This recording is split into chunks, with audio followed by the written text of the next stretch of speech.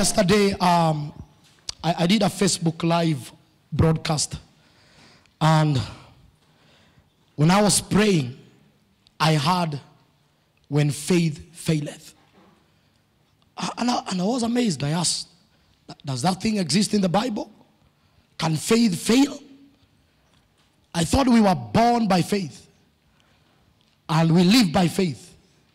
Then I came across this scripture in Luke 22 from verse 30. Luke 22 from verse 30. But I'll not call my message "When faith faileth." I'll call it, okay, let's go to 28. Let's begin from somewhere we can open up. "But you are those who have continued with me in my," 20, yes. "You have those who have continued with me in my trials. And I bestow upon you a kingdom, just as my Father bestowed one upon me, that you may eat and drink at my table in my kingdom, and sit on thrones judging 12 tribes of Israel." Now remember, the story of Luke is happening when Jesus is talking to the 12 disciples, and this is the speech of a man that is about to be crucified. And so he's talking to them, and he's trying to remind them. Let's look at 29. He's trying to remind them, the reason why I came is because there is a kingdom that I want to bestow. There is a system of governance that I want to release upon you. And this kingdom has to be released upon you, because I didn't just come to release salvation, but I came so that men can be members and ambassadors of this kingdom. So salvation becomes the way we become citizens of this kingdom. And so in 29, let's go to 30. In 30, "That you may eat and drink at my table in my kingdom, and sit on thrones judging the 12 tribes of Israel." So this is the intention of Christ, that at the end of the day we will sit on thrones and judge. Are we together? But in 31, something begins to unfold. 31, 22, 31. The Bible says, "And the Lord said, Simeon, Simeon, indeed, Satan has asked for you, that he may sift you as wheat." Now they are sitting on the table, but Simeon does not know the reality. And Jesus, who is all-knowing, begins to tell him what the devil has sought to do. Now let's look at 32. "But," are you seeing the name "but"? This was my encouragement. "I have prayed for you that your faith should not fail." The Lord began to tell me, there are things that can come in life and they will shake our faith. But there is an intercessor that intercedes for us. Okay. "And when you have returned to me," so he knew when your faith fails, we are not together. So Jesus is announcing prophetically what will happen in that night. Let's look at this story. "When you have returned to me," okay, let's continue. 32, just 32. 32, the Bible says, "When you have returned to me, strengthen your brethren." Now we are the brethren, so this story is there for us. "But I have prayed for you," okay, 33. "But he said to him, Lord, I am ready to go with you, both to prison and to death." Let me tell you, it's easy to be radical before you face challenges. It's very easy to declare, "By his stripes I'm healed." And then that day you discover, I was told I have ulcers and it is incurable. Now that is where faith faileth. Hallelujah. So the man is promising Jesus and saying, don't go very quickly. There's something here that we have to look at. 33, please stay at 33. You know, this looks like, how you'll encourage a brother. But he said to him, "Lord, I am ready to go with you both to prison and to death. I am ready to die with you." I remember the sons of Zebedee, the mother came and negotiated and asked, "We want one of my sons to sit at your right hand." And he said, "The one who sits, I cannot decide, but they shall partake of my cup." So whatever Peter is saying, he does not have a reality of it. Okay, let's go to 34, then I'll build up. I don't want to go ahead of me. Then he said, "I tell you, Peter, the rooster shall not crow this day before you will deny me 3 times that you know me." And he said to them, when I sent you without money bags, knapsack, and sandals, did you lack anything? So they said, nothing. Then he said to them, but now he who has a money bag, let him take it. And likewise a knapsack. And he who has no sword, let him sell his garment and buy one. For I said to you that this which is written must still be accomplished in me. And he was numbered with a transgressor. For the things concerning me have an end. 38. So they said, Lord, look, here are 2 swords. And he said to them, it is enough. Coming out, he went to the Mount of Olives as he was accustomed. And his disciples also followed him. When he came to the place, he said to them, pray that you may not enter into temptation. It's a long story. But let me just come to the place.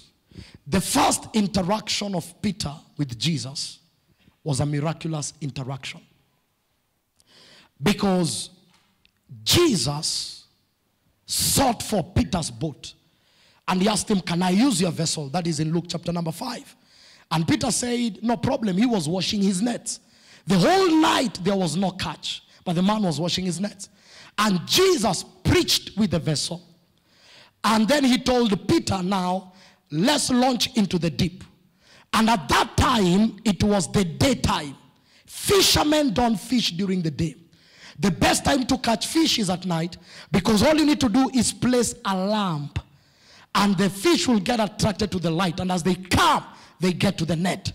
So Peter was an experienced fisherman.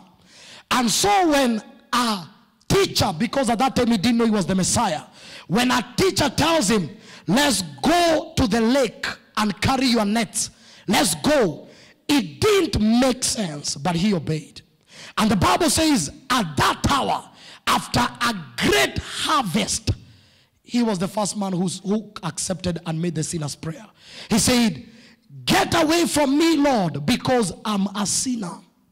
So the first interaction of Peter and Jesus was miraculous. So if there is a man who believed in Jesus, was Peter. Are you getting me? And he abandoned the nets and followed him. And when we look at the miracles of Jesus, Peter was among the top 3. So he not only knew him from a teacher dimension, he knew him from a power dimension. He could not doubt the possibilities and the realities of the Messiah. He is the one that carried the revelation of who Christ was. When men were asked, who do men say that I am? He said, you are the Christ. And Jesus said, flesh and blood does not reveal this to you. And in the journeys, he also saw Jesus glow in the mountain of transfiguration. He had a voice say, this is my son. He had heaven, he saw Elijah, he saw Moses. So Peter is not Bartholomew. Or some of the disciples that did not have encounters with Jesus. This was the man in the inner circle. And this was the man that Jesus was about to hand over the New Testament church, the Jewish church. And he's there, they are sitting on the table. Jesus knows he's going to die on the cross. It was not a prediction, it was a prophecy. So he knows his prophetic destination. He knows that Judas is among the 12 and is going to betray me. He knows the hour has come. And he knows everything that will happen from that time. Are we together? And when I was reading this story, I began to say, it is one thing to know, is another thing to enter where to know is challenged. Working with theories is the easiest thing. Working with scriptures that we can utter is the easiest. But Peter was there. He had gone through the theory. He was among the 12 who were sent to heal. He saw the power of God. He saw the realities of Zion. He walked with Christ. And the Bible says, now, at that time, as they were breaking bread in the Last Supper, Jesus prophesied to him and said, Peter, the devil has sought to sift you like wheat. I have prayed for you that your faith will not fail. So I began to understand the reality of Jesus is that there is a place men can enter where their faith cannot keep them, but the intercessions of Christ. Let's look at a scripture. We'll come to this story. Let's look at a scripture. 1 Timothy 2:15. Hallelujah. Hallelujah. When faith faileth. You know, we have taught faith, but I don't think we've ever seen this type dimension of faith. The Bible says, nevertheless, 1 Peter 2:15. Nevertheless, she will be saved in childbearing. That is, wait a minute. Is that 1 Timothy? Yes?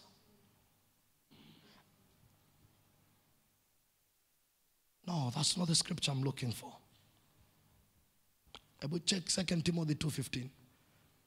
I don't know. 2 Timothy 2:15. If we don't get it, let's confirm. No, that's not the one.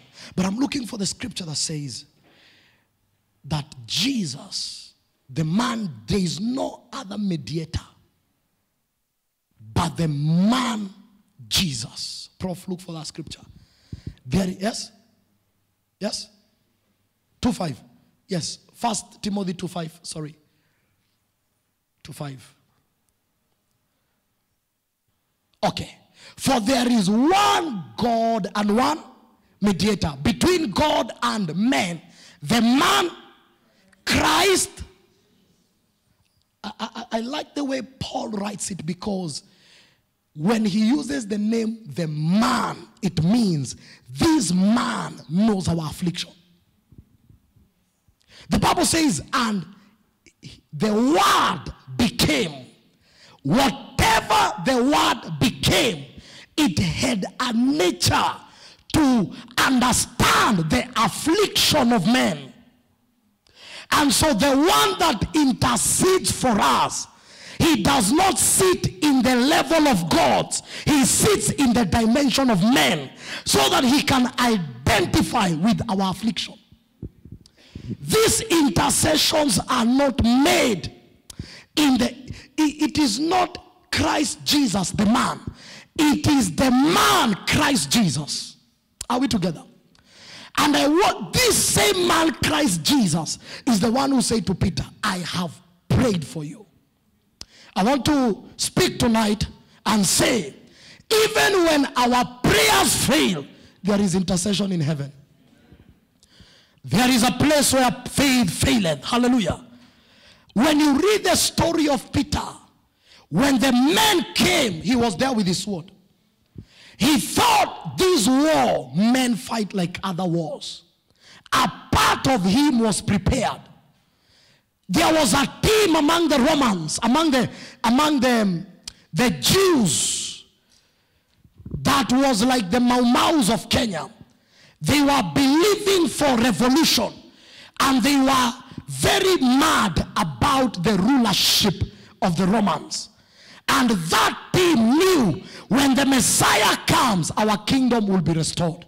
So they were waiting for a political Messiah, and they knew we shall win by war. So they were just looking for a spiritual leader. Are we together? And so what was happening now? Peter maybe had the mentality that we are part of this team. It is time for the restoration of Israel. What they did not know is that the lamb came, the king came as a lamb, and then he will come the second time as a lion. So he had to die to deal with sin before he comes as a ruler to judge sin. So the first time he entered in the gates of Jerusalem through the sheep gate as a lamb of God. That is exactly who John announced. He said, beyond the lamb of God. This team was called Zealot. It was a team, the Zealous. And there was one disciple among them who was a Zealous. They were zealous about the redemption of Israel, but they thought it shall be redeemed by a sword. So Peter was there. He knew it is war time. It is time for the kingdom to come. And guess what? He had a lot of faith. He knew the man they are coming for is a man. I have seen him raise the dead. I have seen him feed 5,000. I have seen him in secret places perform miracles. And so this time he took out his sword and he dealt with the ear of one of the Roman soldiers. And Jesus restored the ear, told him, take away your sword. And so Jesus was following Jesus. So the man stuck to his word, but he never stuck to it fully. When I was in meditation, the Holy Ghost told me the first time Peter saw Jesus as a victim. Okay. All along, Peter knew him as a teacher and as the Messiah. Are you getting me? But at this hour, Jesus was bound. He was being slapped. They blindfolded him and they were slapping him, asking him, who slapped you? And at this time, the man in Peter looked at Jesus and he was doing nothing. He looked at him with all the power that he had. His faith failed. I don't know if you're getting me. Because all along the dealings of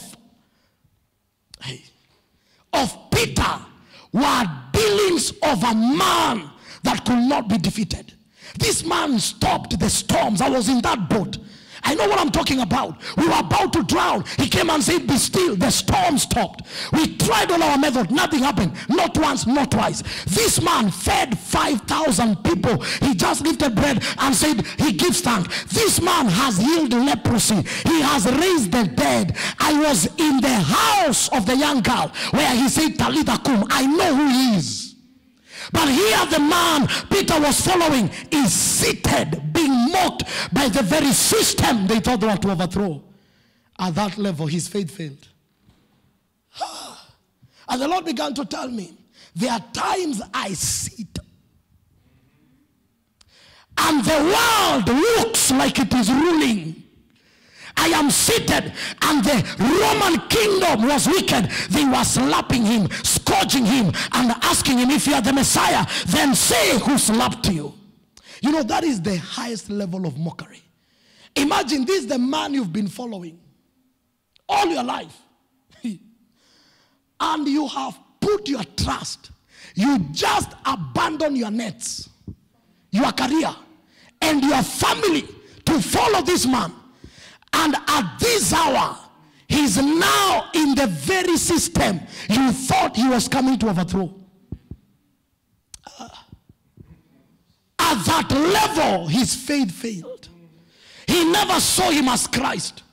And he was tested as it was prophesied.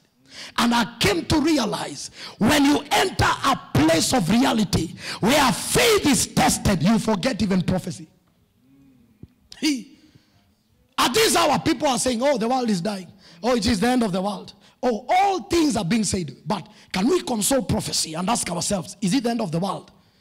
Has the revival that has been prophesied over Kenya, has it happened? No. So there are still things God has to do. And you know, at that hour, the Bible says, it doesn't even say a young girl. It says, and a young damsel. I don't know if you've ever been called damsel. That's a high rank level of how young the girl was. When you have a young girl, that's a girl. But a damsel is a very young girl. So a young damsel came and said, you look like one of the men that used to walk with him. At that hour, Peter looked at the man he was following. And he looked at the damsel. Do you know what that represents? The first thing that came was a small challenge. The small challenge came. He looked at it, looked at Jesus and said, I don't know. The next thing that came was not a young damsel. It was a big challenge. Just to confirm. And Jesus said, before the cock crows. What was the cock? It was the symbol of time. So before this time shows up, You, Peter, you'll have denied me. Peter said, Jesus, you don't know me. We are boys for life. Where you are buried, I'll be buried. Where you die, I'll die. He saw him from a glorious political dimension. He never saw him from a prophetic dimension. And until we see Jesus from the pages of prophecy, there are times he may look like he's seated and the systems of the world are ruling. I don't know if you've been in our time. Basically, I think we've been in that age. The age of reason where people have exhausted. Even right now, what are people waiting for? Vaccine. No one is waiting for a divine solution. Even the faithful, we are all watching news. Has America discovered anything? They have not discovered. I heard there's another one in Russia. Have Russia discovered? Has China discovered? My friend, it may not come through the vaccine. My prayer is that may God anoint hands that can be laid on men. You see, when they give you the history of virus and vaccine, I can also give you the history of men that dealt with diseases. There's a man in God's general who went, there was a plague, and he went and said, put that plague on my hand. And what happened? The plague died. He was demonstrating the power of heaven with the current plague. And at that hour, oh my God, the church heard a voice. So this is not the time to feel like Jesus has lost it. No. This is not the time to feel like the systems are the ones that are going to solve us out. He said, Peter, I have prayed for you. There is an intercession I have made. Because if I don't make this intercession, your faith will fail you. I know we have taught faith. Until I came through this scripture and I discovered there are things that can come in life and make you lose your faith. And it is there in the Bible. Did Abraham lose his faith? Yes. When he slept with Hagar, was that an action of faith? No, that was a kitchen cabinet meeting. They just sat with the wife and said, you know what? There is a prophecy, it has delayed. So what do we do in this matter? Let's begin to accelerate the prophecy. Did they get a daughter? No, they got a son. Was everything prophesied over him? Was it transferred to the son? Yes, it happened. Whatever the Lord has said to him happened to the son. There are many people in scripture who reached a place where they failed in faith. But I bless the Lord because those men did not have what we have today. The great intercessor, the man Jesus, had not ascended to his throne. We live in a time, even when our faith fails, there is one interceding for us. He knows the end from the beginning. He knew this man will betray me, but I'll not be offended. I will pray for him. Because if I deal with him in his level, he will not survive. He said, oh Peter, the devil purposes to swift you like wheat. Now, and I began to meditate on that word. And I discovered when my faith fails, what shows up? Logic, reality, fear. What am I when I have those things? I'm in the hand of the devil, ready to be swift like wheat.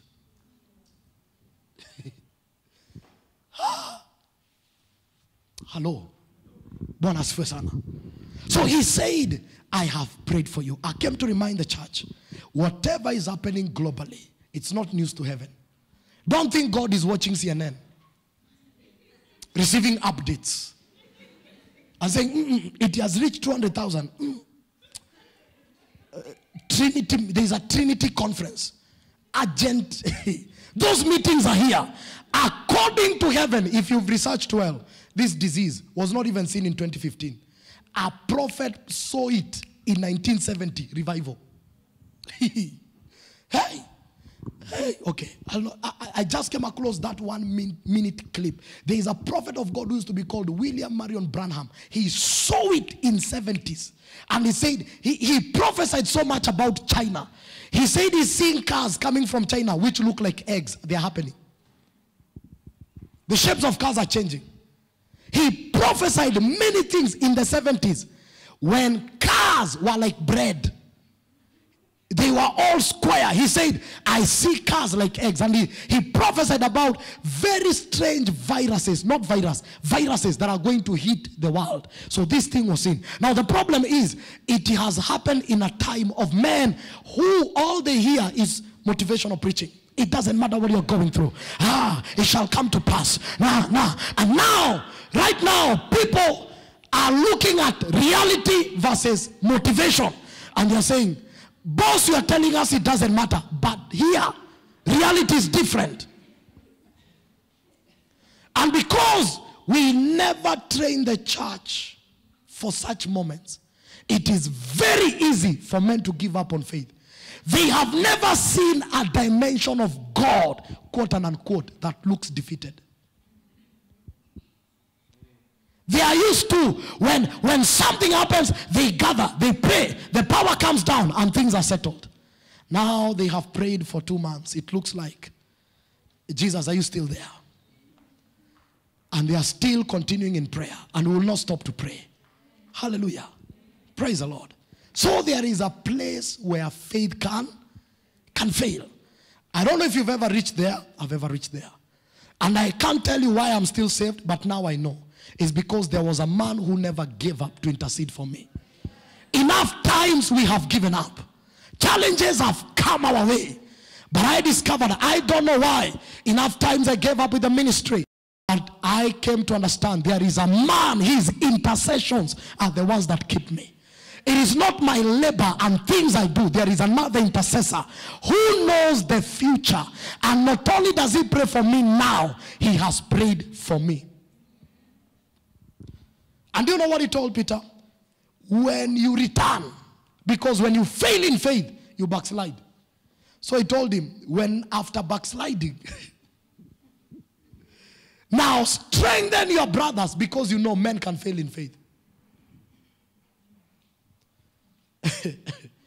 So I'm doing what Peter ought to have done. Strengthening the brothers to tell them men can fail in faith, but there is an intercessor who prays for us. So the man was there. A damsel came and said, you look like one of them. In fact, the second guy said, you even speak like one of those people. And I want to believe if he was living in our current status, he would have made a joke like, change your supplier. Change your supplier. Wherever you're getting that information, change your supplier. This guy, I have never seen him. And he'll even draw a cross. Say, never, I don't know him. Because when he was declaring that he's ready to die with Jesus, he did not know the kind of death Jesus was to die. He didn't have any reality of what he was going to go through. And the third time, he denied him. So that tells me, when I deny Jesus in the circumstance and crisis, my faith has failed. And after that, the cock crowed. And I love the movie of Jesus. Do you know what happens? In that movie, you see the cock. I don't know where they got that cock from. You see the cock crowing. Then you see Jesus lifting his head. And then looking at Peter. And then Peter looks at Jesus. As if to remind him, remember what I told you. I told you before the cock crows, you will deny me. But I'm happy because not only did I tell you, but I prayed for you. The fact that your faith has failed you, you have an opportunity to repent and come back to faith and still continue with the fellowship. Are we together? And there's a place where faith can fail. But I know there is one who intercedes for me. There is a place you reach and you come and say, it is not by might, not by my power. Here, another power must show up. And I want to believe where we are heading as a nation, our faith may not be strong enough to hold all of us. Some of you, it is the intercessions of Christ that will keep you. Statistics will rise. Things might get worse. But we remember there is another intercessor who prays for us. And because of his prayers, things will work for my good. Hallelujah. when faith faileth. The Lord turned and looked straight at Peter. Then Peter remembered the word the Lord had spoken to him. Before the rooster crowed today, you will disown me 3 times. 62. And he went outside and wept. That was his moment of restoration. A broken heart and a contrite spirit, the Lord can never reject. Guess what? The Lord knew he would repent. Because he told him, when you get restored, strengthen. So all these things were in the future. He knew this man, when this issue comes, he will not stand it. So what I need to do is to pray for him, because this issue, he does not have spiritual stamina to stand it. I want to believe God knows us as individuals. He knows what you can handle and what you cannot handle. But there are things he will not avert. He will pray for you so that you can walk through them. Even when I sit as a pastor, I've tried to saw the Lord on this matter. But I just kept on hearing one word. I'm challenging the civilizations of men. The next word I heard is that as they get closer to the vaccine, there will be a challenge. Because the hopes of man is not in Christ. It's in a vaccine. So there will be a challenge and they will go. And at that time, the faith of many will be shaken. Because right now there is hope. But at that time, the faith of many will be shaken.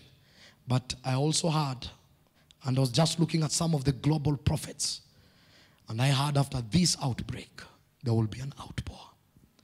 There will be such a genuine hunger for God, because people will begin to discover that all these systems can fail. In a week, business has stopped in Kenya because of something we cannot see. In a week. One week. 1 week. So what about if we go for a month? Which we are not sure, because they say a vaccine needs around 3 years. If you accelerate it, it needs 1 year. And it needs around 18 months if it's so much accelerated. So it begins now to tell you, if my faith faileth, that's why I came to tell you, if your faith faileth, there is an intercessor. You just fix your eyes. Leave CNN and Citizen and NTV and KBC and all those media houses. Leave them alone. I tell you, you might die of depression and you're not even sick. Someone told me, even me by the way, when I heard these are the symptoms of corona, I began to feel like I have them. I don't know about you. I don't know about you. In fact, the first thing that happened, I sneezed. And it was a heavy one. Then I looked and I said, so when I was traveling, when we arrived in Ethiopia, we arrived at around 2 at night, and we had to go through screening. And so now you're in a foreign land, and they have just announced in your land there is corona. The first time I experienced discrimination. I tell you who are separated, Kenyans this side. And then now when the gun came, I touched my head and I felt I had fever. Then I passed through the gun. I even asked the guy, what's my temperature? He said, normal, sir. I said, are you sure? Because it's hot here.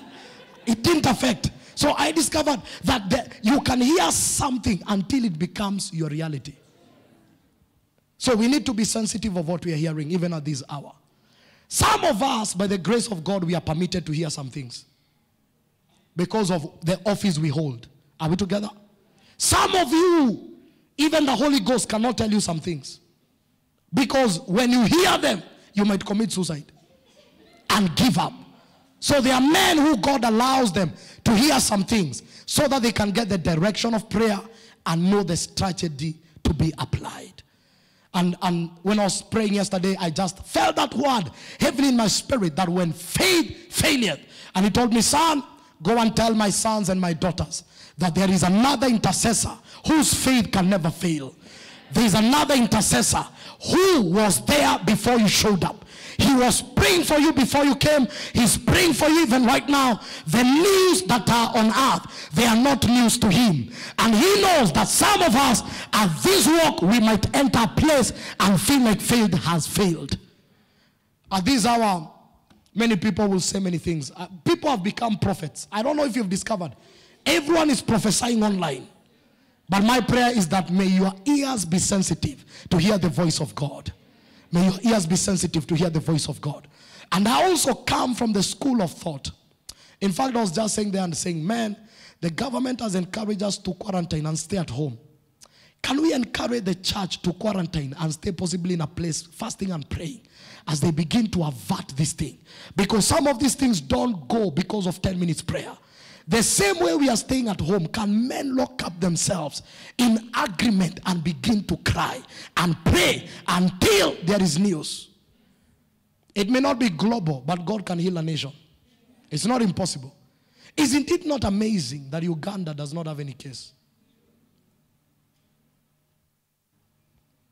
And do you know some of the fathers who are there? There was a revival in Uganda that began. The man of God, Kayanja, began 77 days of glory. Right now he's in his 4th year. So could God be speaking something? Those men were in 77 days of glory. What were they doing? They were meeting daily in the CBD. Daily for 77 days. Now it's still on the 3rd year. Daily. Wachana na hiya Thursday. Daily. So could it be that they had intensified the atmosphere with power? Okay. Now this looks like languages that are not very familiar. Until there is preservation of a nation. I want to believe after 21st, when we have the National Day of Prayer, if men become serious, we can see an aversion. Have you discovered today there was no news for any infection? Yes? And do you know what that tells you? Men can continue releasing spiritual energy. And the soldiers cannot secure corona. It takes spiritual intelligence even to interfere with the levels of governance and how decisions are made, and we can secure the corridors of this nation. Is someone hearing me? So for me, I believe it's time for intensive prayer. This nation, we prayed and we saw the handshake, which is now collapsing because after praying, we never prayed again. That thing that happened outside the Rambe house, it was a product of prayer. We never waited on the judiciary to make a ruling again. We said, now Kenyans, let's gather, let's pray. But right now, because of global statistics, men don't even know what they are praying. They know one scripture, Psalms 91. And these are very personal scriptures. No plague shall come near me. So we have entered a place where it is about me. You, if you die, die. Me, I know. Me. I tell you, that's not the attitude. As the church, we need to pray for the preservation of the nation, not me. It has to be a global sound. And that's when you begin to know faith is failing. The kind of lectures that are on Facebook. And I like what McDowell wrote. He said, this is a very challenging time for pastors. If you close the church, they say you have no faith. If you open the church, they say you don't care about the people. If you sanitize your hands, they say you have no faith. If you don't sanitize, they say you are ignorant and you are religious. Now, okay, we're in two extremes. But I believe God is going to come through. When faith fails. When faith fails. When faith fails. The same Peter, as I conclude, today we'll finish a little bit early. The same Peter, after this repentant prayer, this was the very man who broke the doors of the upper room. The Bible says, when the power came, there was a barrier. This time not a temptation. A barrier not to deny Jesus, but to announce him. He looked at the 120. Looked at the barrier. He moved with the barrier. And this time, he faced 3,000. He was afraid of 3 for his life. But after the power of the Holy Ghost came, the man lost his life. This time he was willing to announce the same Jesus he had denied to the masses. May the power of the Holy Ghost be renewed upon our lives. Hallelujah. It's my prayer that we will just generate a hashtag and begin to sell hope. And begin to disseminate this fear. It's my prayer that we'll go on Facebook live and just read a scripture and tell men, prayers have never failed. Many things have failed, but prayer have never failed. We can begin to change the energies in the atmosphere by men using the available gadgets. Just get to 5 minutes is enough. Get online. Make some rulings over this nation. Say, Kenya, we shall not die. We are not a corona nation. We are a Jesus nation. Revival is coming. Let us pray. I tell you, that's how we are going to change the narration. And one song, not of hope. This is not just hope. One song that speaks the reality of heaven will begin to pass like bushfire. And that song will be repeated. That song will be repeated. The government has spoken, and they have to speak as the government because they owe us some information. But the church also must speak. And not carelessly. I saw another preacher saying, apelekwe China apatane na hiyo corona. That's a careless speech. And I felt like sharing that video on social media and say, this preacher, we don't know him. Because we have allowed some funny preachers to speak, and that is the video spreading, and people are thinking the church has spoken. That one is not the church. That one is a joker somewhere in Meru who does not even know what this thing is, making funny statements. Okay, did I say that on? But anyway, I'm tired of being misrepresented. That's what will be played maybe today on NTV. Pastor speak, and then it looks like a joke, and people are dying. This is the time to tell guys, solemn assembly, let's gather and pray. Let's meet online. Let's all go live and begin to release ruling at this hour. Let the midnight intercessors go public. Let the 4 o'clock intercessors, let them go public. Let us now not just hide in a prayer closet. Let us come out publicly and begin to release another sound in the realms of the city. And I tell you by that, something will shift. Because when all this negativity flows, our lives will not stop. We will see God in the land of the living. We have no other place to go. This is where God has ordained us. This is where God has planted us. This is where God has kept us. If we are the church, let's take time, repent. Let's take time, call upon the heavens. Let's release a word. Hallelujah. There's a scripture in the book of Timothy again. I tell you the writings of Paul. And again, the writings of Paul were the writings of a dead man. Timothy was written by Paul while he was in jail ready to be executed. And he writes and tells Timothy that I know whom I have believed. Not what I have believed. There is what and whom. What is the news? But there is the whom. That is the person. Who is that person? Is my intercessor. Who is that person? The creator of the heavens and the earth. Who is that person? I lift my eyes unto Jesus. Who is Jesus? The author and the finisher of my faith. So that person is the entity of my faith. I rather lift my eyes to him, because that one has never failed. That one, while there were storms in a boat, he was asleep. And when they called upon him, he showed up and rebuked the storms. May we call the heavens, and may we not pray out of fear. May we pray knowing whom we have believed, not calling him because of what is happening. Those are religious prayers. We must call him because we know whom we have believed. Are we together? I will not tell you this is a demonic attack. I don't have that intelligence. And I cannot stand and take the office of a prophet where I'm not. One thing I know is that I operate in apostolic grace, and one of the graces is to avert calamities. It's a ruling anointing. Hallelujah. Praise the Lord. Praise the Lord. Can we take time and just pray a few prayers, then we go home? Is that okay? Tell your neighbor, your faith is intact because of the person praying for you. I want to tell you, if it was you, possibly, let me have somebody on the quiz. If it was you on that day where Peter was, even you, possibly you would have denied him on the small challenge called the damsel. The battalion of the Romans was there. It was not a laughing matter. The whole government of Rome had been released. The soldiers of Herod had been released. Okay, let me give you an example. I saw, in this craze of people being arrested by DCI. Did you see how the government used to go for guys? Yes? I saw when they were going for this guy who was associated with fake military, the pilot. There were military cars. The way they went for that guy, if I was his neighbor, and possibly they asked him, me, do you know anyone by this name? I would have told them, I'm new here. Sir, I'm new here. I came yesterday. Because the whole government was there. Sometimes we read the story of Peter and we think the guy was a coward.